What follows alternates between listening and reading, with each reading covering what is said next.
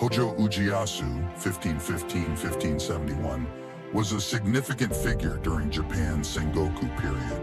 As head of the powerful Hojo clan, he ruled the Kanto region, maintaining control over strategic territories, including Odawara Castle. Ujiyasu's leadership was characterized by his military prowess and shrewd political maneuvering. He skillfully navigated alliances with other daimyo, including the powerful Wasugi and Takeda clans, to expand his influence.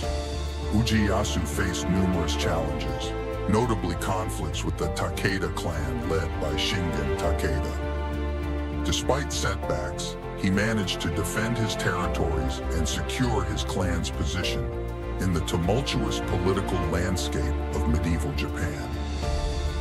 Beyond his military achievements, Ujiyasu was also known for his contributions to the development of Odawara Castle, transforming it into a formidable stronghold. His legacy as a skilled strategist and leader endures in Japanese history, showcasing the resilience and adaptability required to thrive in an era marked by constant warfare and shifting alliances.